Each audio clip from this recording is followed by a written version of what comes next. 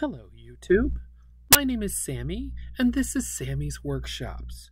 Modeling inspiration comes in many ways and from many different places. One of my good friends in 3D printing, Dylan, over at Lambert Locomotive Works, announced that he was going to produce a model of an On30 critter model called the Junkyard Dog.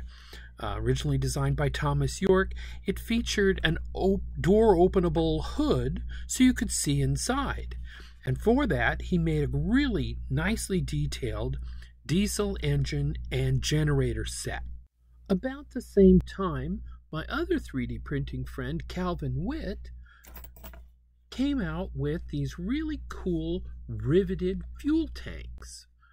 They could be for water or oil, and I thought these could go together with a little shed around them and make a really cool miniature electric power plant for an upcoming turntable and roundhouse project I have planned. So here we go. I cut a square from some artist's illustration board that I had and laid out the generator set and the tank to see how I wanted them to go together. Then I built a two-wall shed to keep the rain and the wind out, and I leave room on the open side next to the tank for a refueling truck. From another friend, Dave Meek at Thunder Mesa Model Railroad,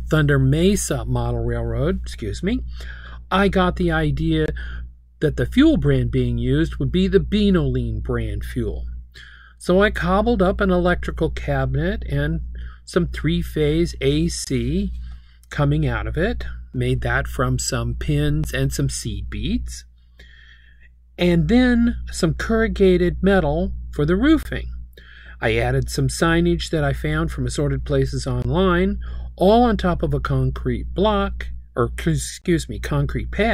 and voila, the generator house is done. The main upright posts were 12 by 12 with 4 by 12 stringers and 1 by 10 wall planks.